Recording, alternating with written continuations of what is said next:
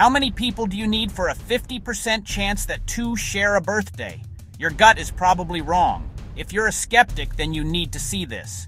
If you're a party planner, then you need to know this. If you love mind-bending facts, then you need this one right now. Okay, here's the punchline. Only 23 people give about 50% chance. But here's the simple math. Ask the opposite question. Start at 365 over 365 for person 1, then 364 over 365 for person 2, then 363 over 365 for person 3, and so on. Multiply those fractions together.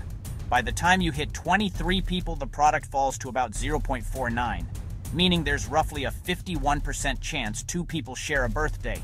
Watch the probability chart. It explodes quickly. Small groups, tiny chance. At 23, it flips. At 50, it's almost certain.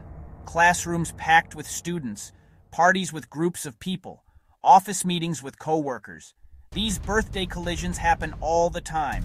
Next time you walk into a room, don't trust intuition. Trust the math. Probabilities don't lie. Mind blown? Same.